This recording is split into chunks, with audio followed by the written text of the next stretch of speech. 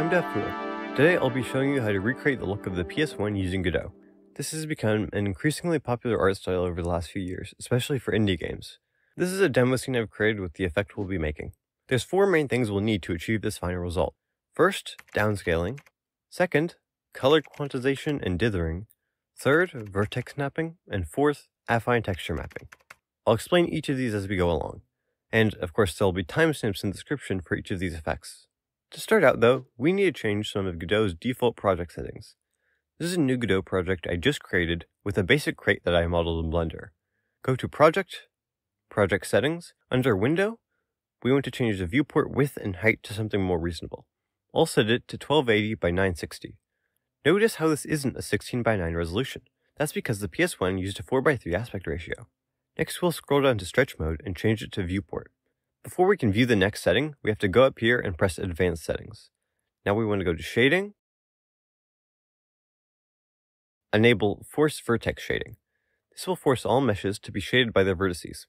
Here's an example of a sphere with and without vertex shading. Until the recent Godot 4.4 release, enabling the setting didn't do anything, but now it should be working as expected. Then go to Anti-Aliasing. Disable the screen space roughness limiter. We'll be adding a pixelation filter later on, and anti-aliasing will just mess things up. That's all the settings changed, but there's something else we want to do while we're in this menu. Go to Globals, Shader Globals. We want to create some global uniforms that we'll use later. The first global we'll create is a vector 2 called Resolution. By default, I'll set it to 320 by 240. The PS1 supports a range of resolutions, with the most popular being 320 by 240 and 640 by 480. So I'd recommend picking one of these for your game. The second global we'll create is a float called Color Depth. By default, I'll set this to 32. There's a couple different color depths common in PS1 games. If you want to go for a 15-bit style, as was common in most 3D games for the system, then you want to set this to 32. But if you want to get the full range of what the PS1 is capable of, then you want to set this to 256. You could pick almost any number in between and still get a nice looking effect, however. For all of these settings to apply, we need to go back to General, go down here, and press Save and Reset to restart the engine. With all of the settings changed, we can move on to creating the actual effect. First, we're going to downscale the viewport with the Screen Space Shader.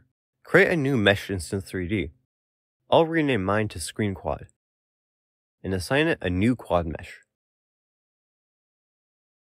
We want it to be a 2x2 quad.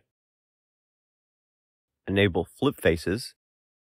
Scroll down to Geometry and raise Extra Cull Margin to as high as it can go. This will make sure the quad is always rendered. The mesh is now ready to have a shader applied. Give it a new shader material and a new spatial shader to go along with it.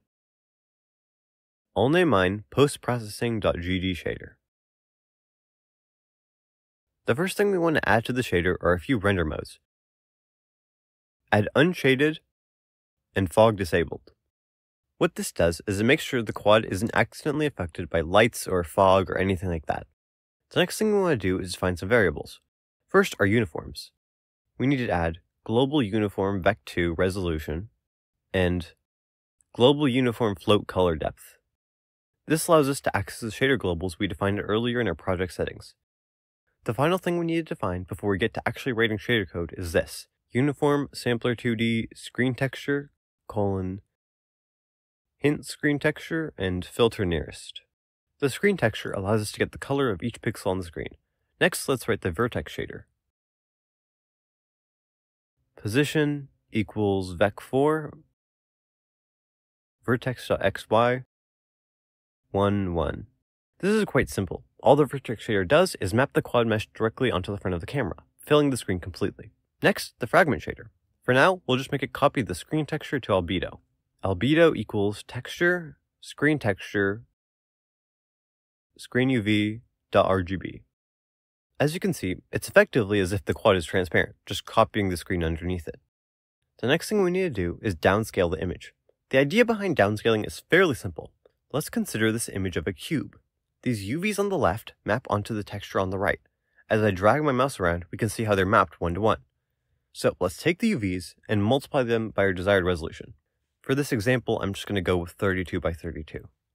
We then round each UV coordinate down to the nearest integer, which effectively pixelates it along the x and y axis. Then we need to divide it back down to be between 0 and 1, which basically zooms it back in so that it maps correctly onto the screen. Now, as I move my mouse around, we're skipping over parts of the image as we cross between the different pixels or regions of the UVs. If we redraw the image with only these pixels, we get our desired result, a 32 by 32 copy of our original scene. Again, as I drag my mouse around, you can see that we're getting the center of each pixel. So let's get this into shader code. Before we set our albedo, create a new vec2 called UV. We'll set it equal to screen UV multiplied by resolution. Then we'll floor it, which effectively just means rounding it down to the nearest integer coordinates. Then we'll divide by resolution. Finally, replace the screen UV in the albedo calculation with the UV variable we just created. If everything's correct, you should get this effect, where the entire screen has been pixelated down to our desired resolution. The next effect we want to add is color quantization.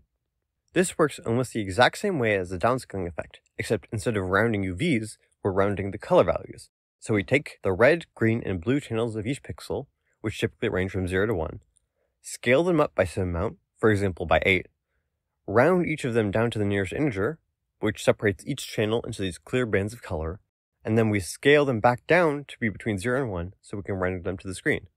Again, very similar to the downscaling effect. To implement this in our shader, let's first separate out the texture sample into a variable called color. We'll then create a new variable called quantized color that will hold the final result. Just like how we did the UVs, take color, multiply it by the desired color depth, round it to the nearest integer value, and finally divide by color depth. To see how this looks, set albedo equal to quantized color. As you can see, everything on the screen has been effectively broken down into these separate chunks of color. I'm actually going to increase the brightness of my light a little bit, because this effect tends to make stuff look a little too dark. We're super close to being finished with the post-processing shader. The final thing we need to add is dithering. It is a key part of recreating the look of the PS1. First, let's define a uniform to control the amount of dithering on the screen. It is going to be a float ranging from 0 to 1. By default, I'd say it should be about 0.5. Before we actually implement dithering, we should talk about what technique we'll be using. For this shader, I'll be using ordered dithering. The idea behind ordered dithering is fairly simple. We take an image and a basic repeating pattern, overlay the pattern on top of the image. Now, the magic happens when we quantize the colors. The parts of the image that weren't affected much by the quantization have relatively little dither, but the parts of the image that were very affected by the quantization have a lot of dither. For reference, this is what the quantized image would have looked like without dithering. These images both have the same amount of colors available, but the dithered image makes much better use of the colors it has. So, the important question for us is what overlay pattern should we use? Luckily, people much smarter than me have pre-calculated the best versions of dither patterns. These are called Bayer matrices. I'll be using the 4x4 Bayer matrix in this shader. Just for reference, I got this off of Wikipedia, so hopefully it's correct. We have to define it first, though. If you're actively following along, feel free to pause the video to copy this into your code. I'll also have it in the description so you can copy and paste it from there. With this matrix defined, we can get into actually implementing dithering into our shader. First, we'll create an IVEC2 version of our UVs called intUV.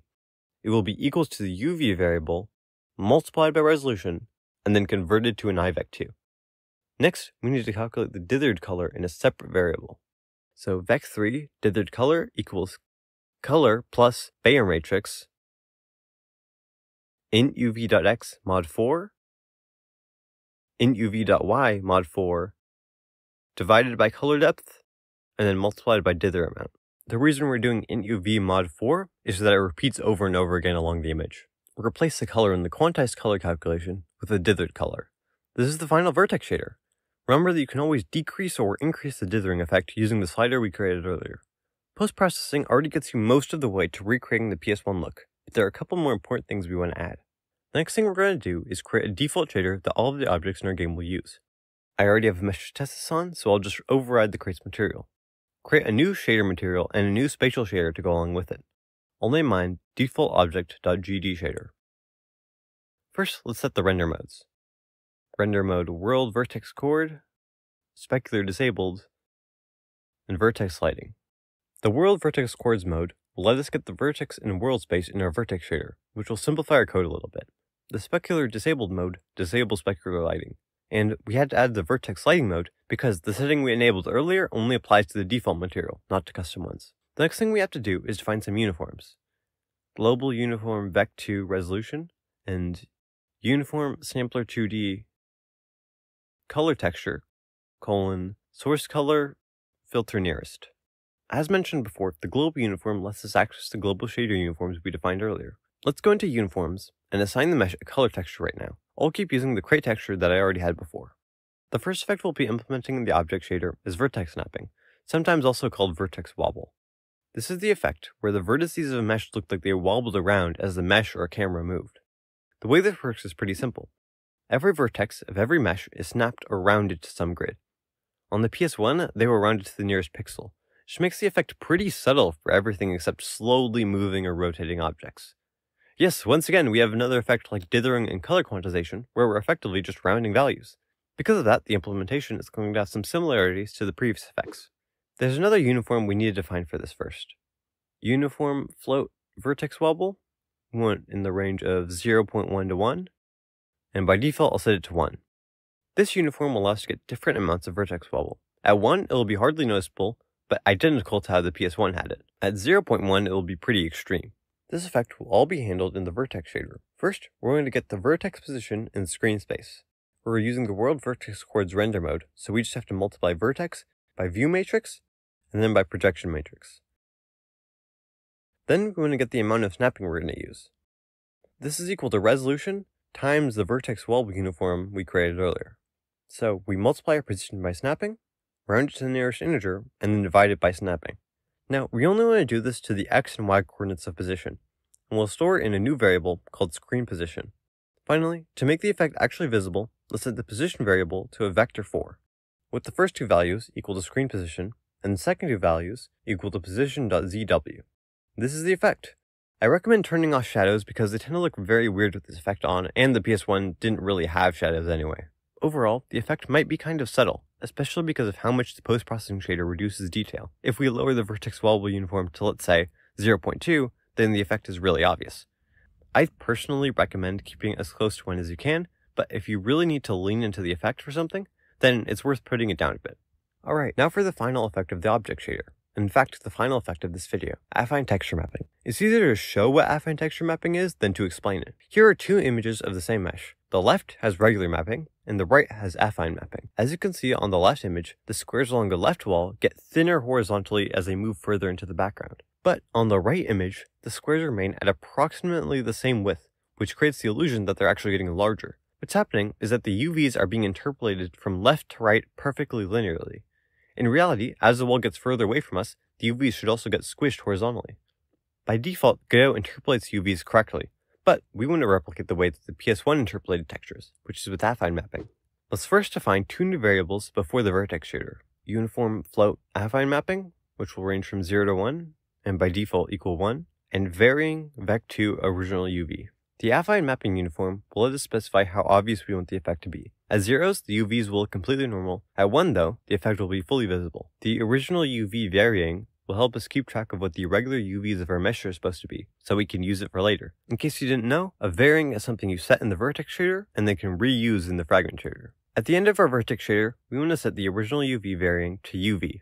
We then want to multiply UV by the z coordinate of the view space vertex position. So UV times equals view matrix times vec4 vertex 1 dot z. We aren't actually using any texture yet. Let's define the fragment function, and for now, make it just use the original UV to sample our color texture uniform. So vec2 UV equals original UV, and albedo equals texture, color texture UV dot RGB. I've already assigned the mesh to crate texture, so it appears automatically. This is how normal UV mapping looks. To use affine mapping, we'll change the way that we define our UV variable. So let's do mix original UV, UV divided by vertex.z, affine mapping. And this is what the final effect looks like. Keep in mind that most PS1 games subdivided their meshes a lot so that the effect was less noticeable unless you got really close to the mesh. If you want to make it less obvious without having to do that, then you can just lower the affine mapping slider. At 0, it's just the original UVs, and at 1, it's regular affine texture mapping. Alright, back to the demo scene. This is created using the materials I made in this video, and these are the specific settings I've used in case you want to recreate it. Finally, here's what the scene looks like with the CRT effect applied over it. This uses the CRT shader I made in one of my previous videos. A link to all of the code from this video is in the description. If you enjoyed this video and learned something from it, feel free to like or subscribe. I also would love to hear any questions or suggestions you have in the comments. I'm DevFoodle, and I appreciate you watching this. Goodbye!